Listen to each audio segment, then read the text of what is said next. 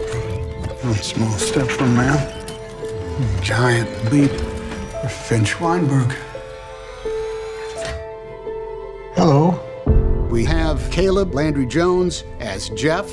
He had to wear these huge stilts, all this other CGI-friendly stuff. We used mocap, a Moven suit, which is a suit that records all of your movements.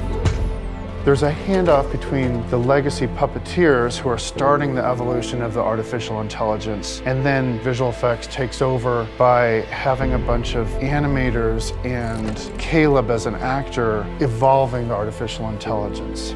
So Legacy, they've built a robot that's the most complex robot they've ever built. There was an enormous amount of parts that were created for these puppets. Jeff was really very different from other robots that we've done in the past. It was, let's bring him and ground him in the real world. So his head is the top of a welding gas tank. A lot of his body parts, it's all chipped. There's a lot of different textures. It was very important that we actually had a physical robot on set. Once Jeff becomes a fully formed robot, Caleb then takes over. It was good to make sure that before you had Jeff become a fully CG character, that you introduce a character to the audience that is grounded in reality and in the real world.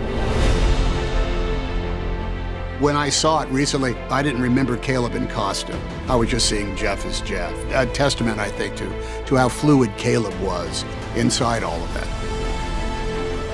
You can't really get the nuances of what happens on set if it was just a CG thing that worked perfectly every single time.